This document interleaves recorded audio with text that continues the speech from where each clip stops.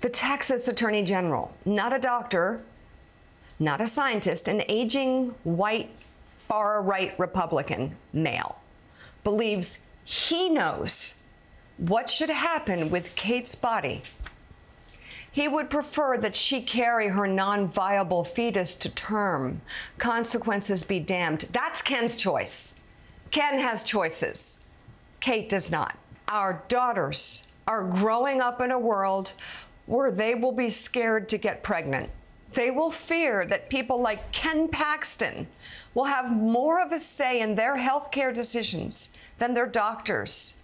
They will fear that they will suffer or even die when attempting to bring a life into this world. This isn't a fear we have about something that might happen. Let's all freak out about what might happen. No, this is where we are right now.